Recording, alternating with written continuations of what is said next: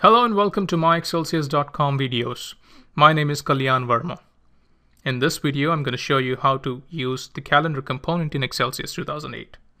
Many a times, end users want to click a date and then look at the data for that particular date. In such scenarios, you can always use the calendar component, which comes as an out-of-box component in Xcelsius 2008. Before proceeding with the example, I would like to show you the underlying data that is on the Excel sheet. Let's change the view from workspace to spreadsheet only. This is the source data we're going to use for this particular visualization. I'm going to use the daily sales by branch data. I have the date column and the corresponding data for various branches. The yellow cells which you see on the top are basically inserts either from the components on the dashboard or they are formulas associated with the visualization. Let's have a look at the formulas first. In cell B2, which says calendar insert cell, is nothing but the insert from the calendar component. For example, if you pick a date on the calendar component, the date is inserted in this particular cell. And the cells B3 through J3 are basically lookup values for various branches, and it's going to look up against the date which is selected by the user. And cell B4, as a best practice, for the chart subtitle, we use a text formula and convert the cell B2 into the date format. Let's switch back to the normal mode and let's get back to our workspace mode so that we can see both the canvas as well as the worksheet. Now let's get started by dragging and dropping our required components for this particular example. I'm going to use a chart, a column chart, and obviously the topic of discussion, the calendar component. First, let's work on the calendar component. If you look at the properties of the calendar component, as with any other component in Xcelsius, you have a title field.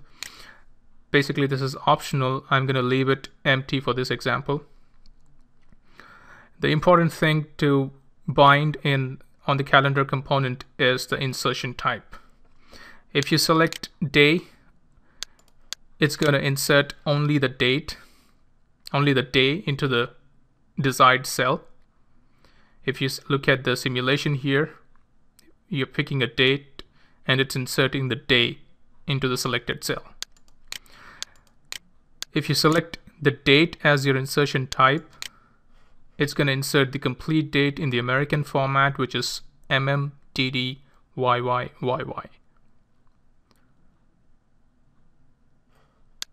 For this example, we're going to use the date. The reason being our date column is in the date format, so we're going to use the date. And my destination would be, as I explained it before, B2. And that's all you need to map when it comes to calendar component. There are other options like the behavior tab and the appearance, which is common for almost all components in Xcelsius.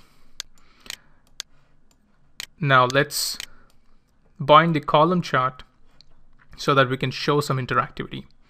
I'm going to bind the title to daily sales by branch cell, which is A7, and I'm going to bind the subtitle to B4. And when it comes to the series, I add a series and bind the series name to the date so that whenever I change the date, the series name automatically changes to that particular date.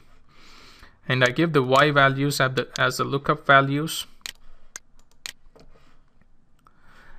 and the labels for X-axis as the branch names. Now you can do a little bit of formatting so that the chart looks even better on your visualization.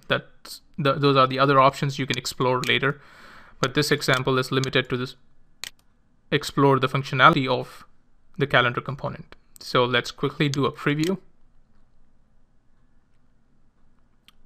And if you see, I have recorded this video on 26th of January. So I've put the current date. So if I change the date, you see the subtitle changing as well as the series changing. And if I hover over any of the columns, you can see the date as the series name.